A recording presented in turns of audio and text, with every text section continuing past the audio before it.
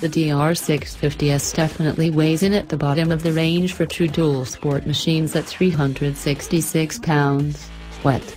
A single downtube, double cradle frame made from tubular stock with a rectangular downtube gets things started in the right direction, and I find the double cradle arrangement to be more appropriate for rough terrain since it doubles as a sort of underguard for the engine. Not quite the same as a proper skid plate, available as an accessory, but better than nothing, and certainly a better arrangement than a stressed engine frame design that leaves the engine well exposed and vulnerable to terrain strikes. Stock ground clearance is 10.4 inches, but this isn't carved in stone by any means.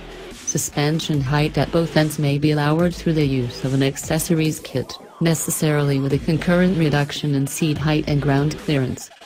The suspension itself is definitely set up with true off-road work in mind, and the DR650S is not a soccer mom equivalent.